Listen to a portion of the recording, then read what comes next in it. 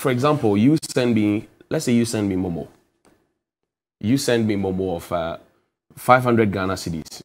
As soon as you send the money to me, you are paying 1.75. Is that correct? Yes, I'm paying. Only me. Now, it hits my account. I decide also to give my nephew 100 Ghana cedis. That's a different transaction. I'm paying This is a different 1.75. transaction. He's also transmitting 1.75 on that same 500 I'm Ghana just telling cedis. you something. It's not the same. It's the transaction. Okay. So you go and import something, they charge you VAT of 17.5%. Right. When you decide to sell it to a second person, you charge the person a tax rate of 17.5%.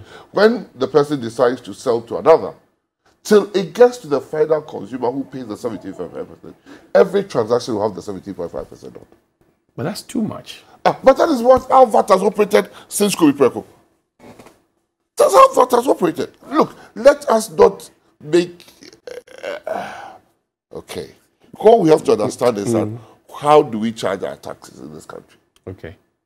And I'm just proving to you that the way VAT operates is the same way the E-levy is going to operate. We are going to charge the E-levy not on persons but on transactions, with the exclusion that if the person is transmitting money between his own account in one account or the other bank. I hear you.